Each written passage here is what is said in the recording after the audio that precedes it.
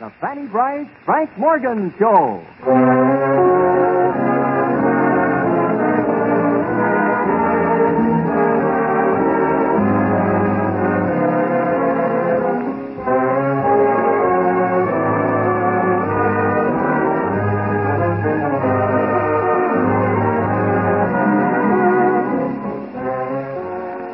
Soldiers, sailors, and Marines of the United Nations, a special rebroadcast with John Conte, Harlow Wilcox, Frank Tours and his orchestra, Hanley Stafford as Daddy, Fanny Brice as Baby Snooks, and Frank Morgan.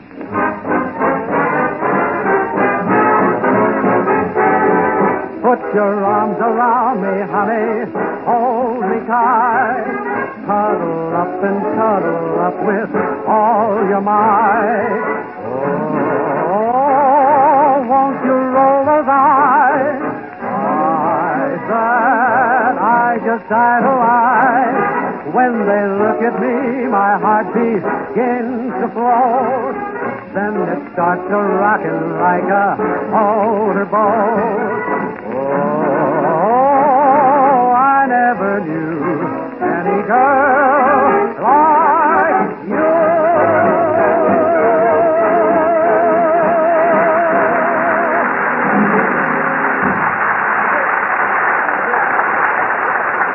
Thank you, ladies and gentlemen. Thank you, and good evening, everyone. Oh, good evening, John. In a dispirited sort of way. Why, Tours, what's wrong? From that dyspeptic look on your face, I'd say your stomach is upset again. Something give you a pain? Yes, my wife. Trouble on the home front again, eh, Maestro? Is she still doing her bit at the aircraft factory? With a ruddy vengeance. Instead of enjoying an evening of poker with the lads as I used to, I now have to stay home and pack her lunch bucket. And she complains constantly. Why? Does the food disagree with her? With my wife, it wouldn't dare. Well, times have changed, my friend. Your wife not only wears the pants in your family, she wears the coveralls, too.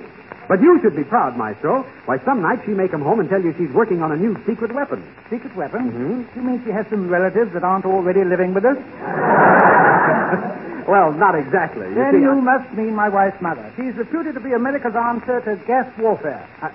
Oh, come. She can't be as bad as that, Toursy. Why, gas is one of the deadliest concoctions known to science. I grant you that, John. Well, strong men quail at the very thought of it. Did you know that 1 ounce of certain mixtures is potent enough to knock 1,000 men flat? It is? Well, mix me one, jockey. Watch me bounce. Right.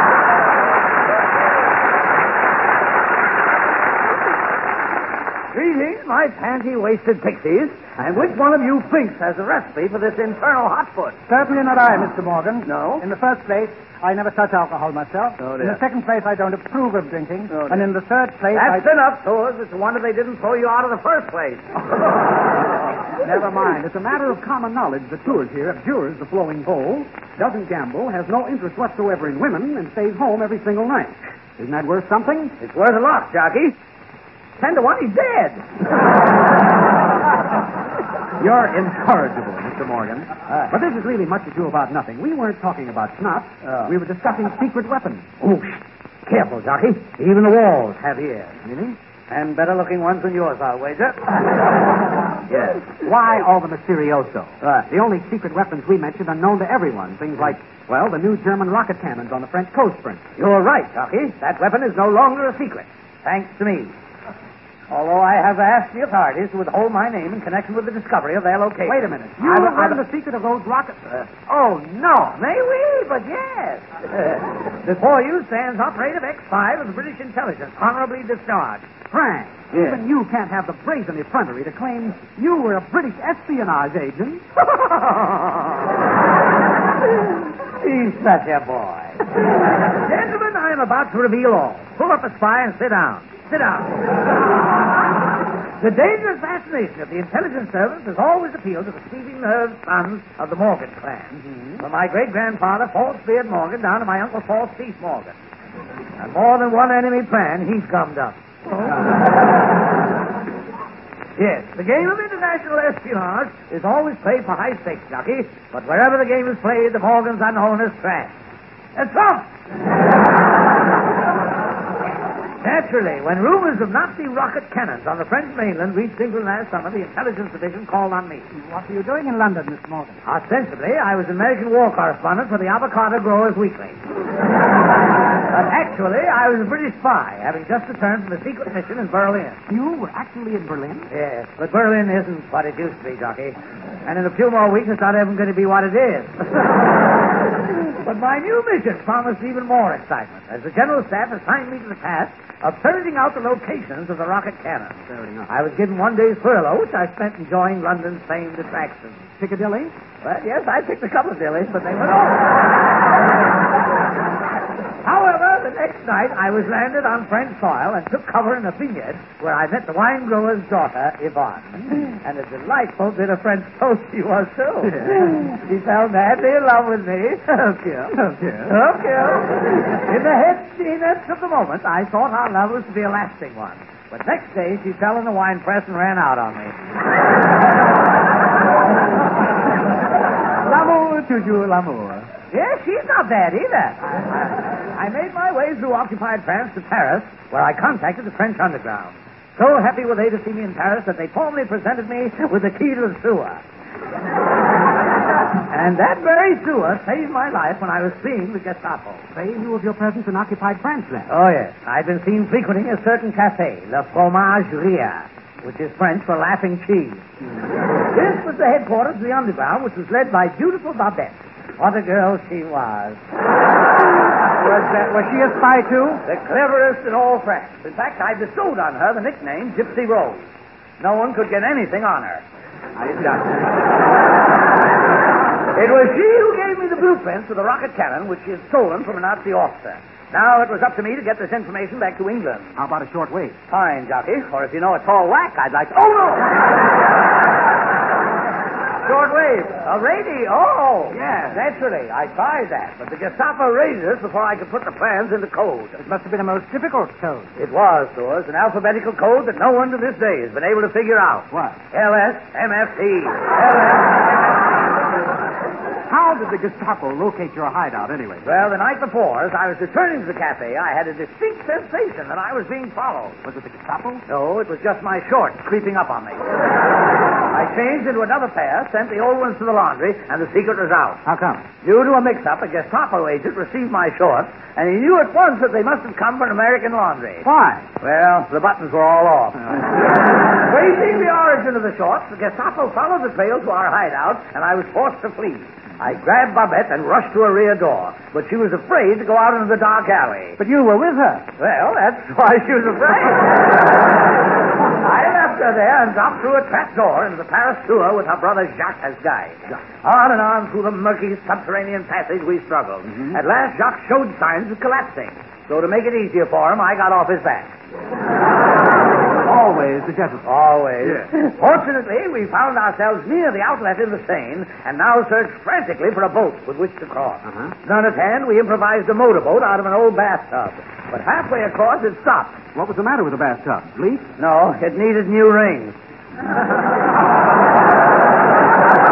Undaunted, we swam across and began our journey to the French coast. You took your practice plans with you, of course. I did? I did. No. Naturally, I took them, for I was resolved to accomplish my mission or die. Hugging the plans to my panting bosom, I struggled to the coast, only to find the sullen, angry waters of the Channel facing me, an impassable barrier. Didn't you have a rendezvous with the commandos?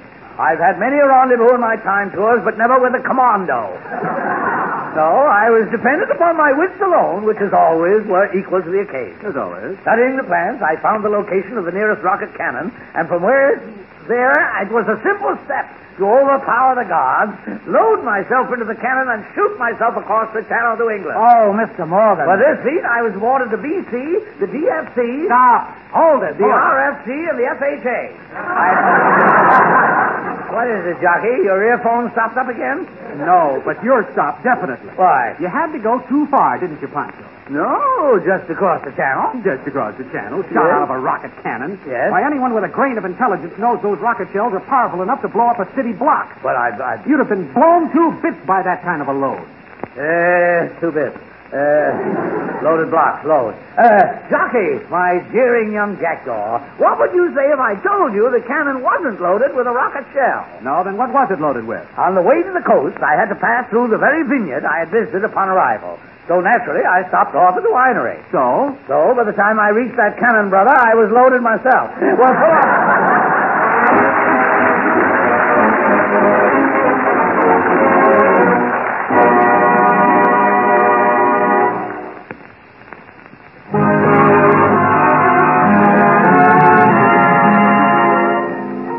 John's song this evening is from the RKO picture Higher and Higher. Its title, I Couldn't Sleep a Wink Last Night.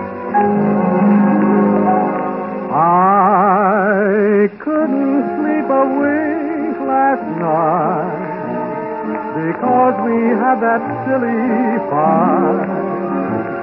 I thought my heart would break the whole night through. I knew that you'd be sorry, and I'm sorry too. I didn't have my favorite dream, the one in which I hold you tight. I had to call you up this morning to see if everything was still all right. Yes, I had to call you up this morning, 'cause I couldn't sleep a wink last night.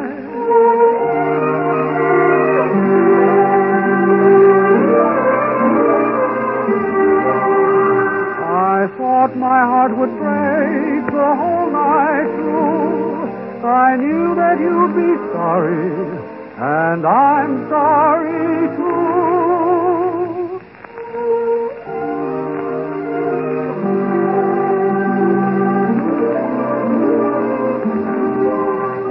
I had to call you up this morning to see if everything was still all right.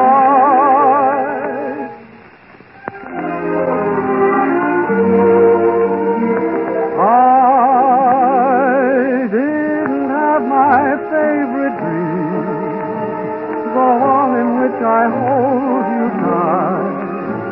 I had to call you up this morning to see if everything was still all right. Yes, I had to call you up this morning, 'cause I couldn't sleep a wink last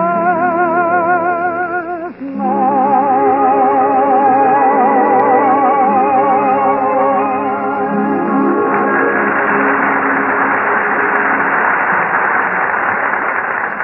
Thank you, ladies and gentlemen. Thank you, Maestro Tour. Thank you. Oh, excuse me. Hello? Hello, John. Daddy. My, I'm glad you called. I found out the name of that paper hanger you wanted, Daddy. Thanks, John, but never mind. I'm doing the job myself. Yourself? Sure. And I'm practically finished. Oh. Why should I, an able-bodied man, pay a paper hanger for a simple job? But what do you know about hanging wallpaper, Daddy? What do you have to know? You get yourself some paste, some paper, and a ladder. Yeah, but don't forget the most important thing. What's that? You tie Snooks in the basement. Oh, no, John. No. Snooks is cooperating with me. She's upstairs right now, mixing the paste. What is she mixing it with, Daddy? TNT? Got her on now, John. Talk to you later. Okay, goodbye, Daddy. And good luck.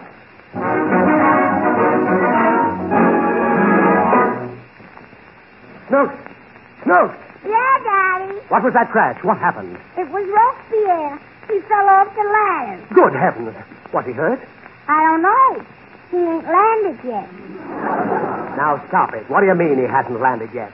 He's hanging from the chandelier. Hanging from the rope there. Hang on, baby. Daddy's coming. There he is, Daddy. Way up near the ceiling. Oh, quick, Snooks. Stand under him, and when he drops, break his fall. Me? Yes, you. Let the floor break his fall. Now, what kind of talk is that with your little brother hanging from the ceiling? Would I let you hang from the ceiling? Would I? Wouldn't you? Well, I might be tempted.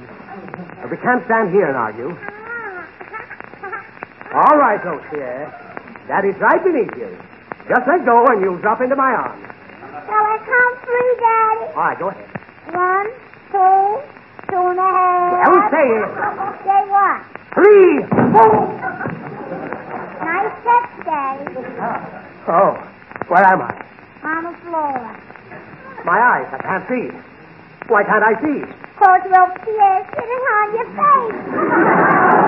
Oh, get off me, little rascal. Now, toddle off. Look, where are my glasses? They fell off. Well, find them and step on it. I can't. Why not? Because you're stepping on them.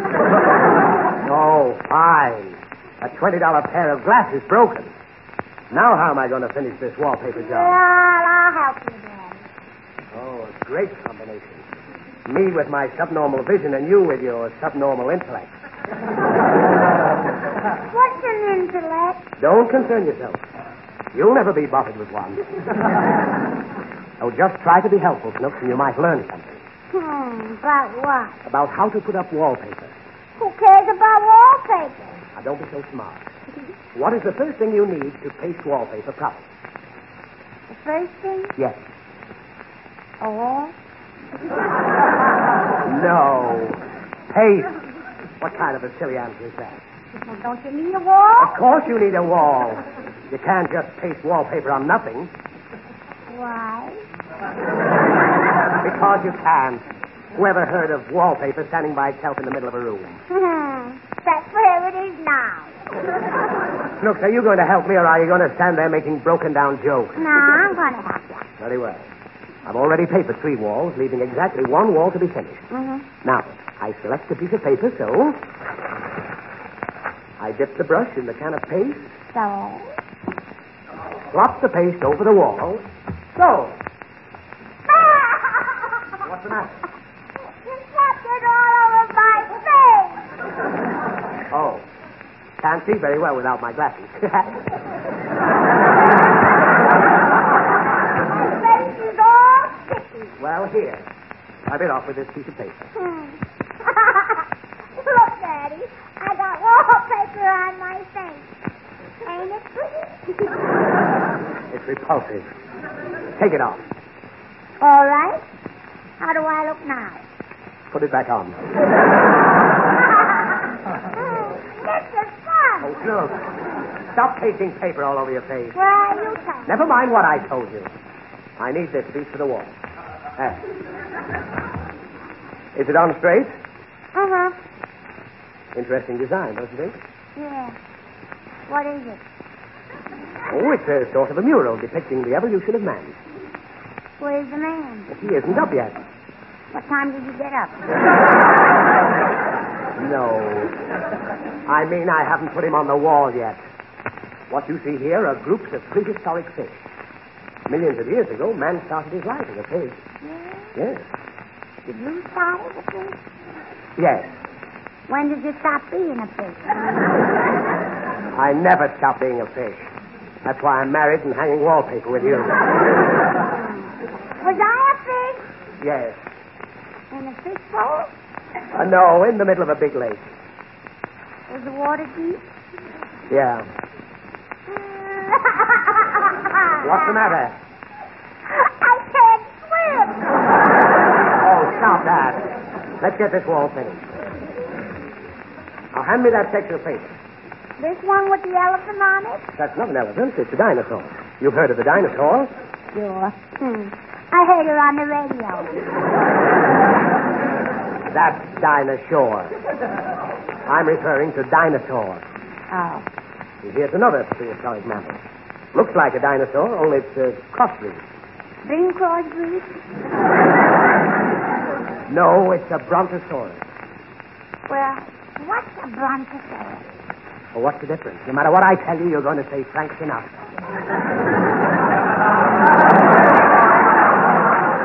So, hand me another piece of paper. Can I climb up the ladder with you? No, it's pretty shaky. You might hurt yourself. No, I won't get hurt, Daddy. I fell off a ladder yesterday, and it was 65 feet high. You fell off a 65-foot ladder and you weren't hurt? Well, I just fell off the bottom rung. Very funny. Yeah. Ain't I funny? Well, just forget it. Direct me while I'm on top of this thing. Is the paper straight? Push it that way. Here? More. Here? No more. Here? Oh! Too far.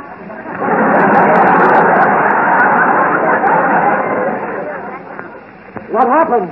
Everything's gone black. We'll take the tail off your face. Oh. Snooks, the only thing saving you from a spanking is the fact that my glasses are broken and I've got glue in my eyes.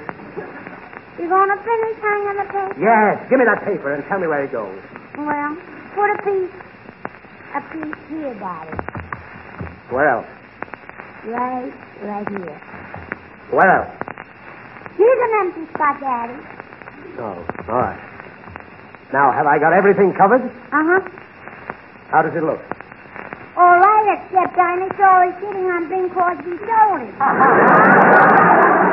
Stop it now. Let's get this room cleaned up before Mommy gets home. Here, I'll carry the ladder and you open the door. What door? The door to the hall. I don't see any door. No door? Good Lord, did you let me paper over that whole wall? Well, you said you wanted to cover everything. Not windows and doors. Snooks, I've lost my sense of direction. Which wall is the door on? I don't know, Daddy. All the walls look alike. Well, don't you see any bumps? Uh-huh. There's one right here. Oh, good. I'll tear off the paper. There, what do you see? Uncle Louis. What's he doing here? He's hanging on a wall. Oh, you mean a picture? Well, we've got to be smart now, Snooks. Yeah. If Uncle Louis' picture is here, the door should be somewhere about there. Mm-hmm. Let's feel along the wall. Okay. Oh, this must be it. I can tell by the wood in it. Well, keep it open, Daddy. It's stuck. Push harder. All right. Here goes. Daddy, that was the window. But I found the door. Well, hold it open and find my brush. What for? I've got some pasting to do.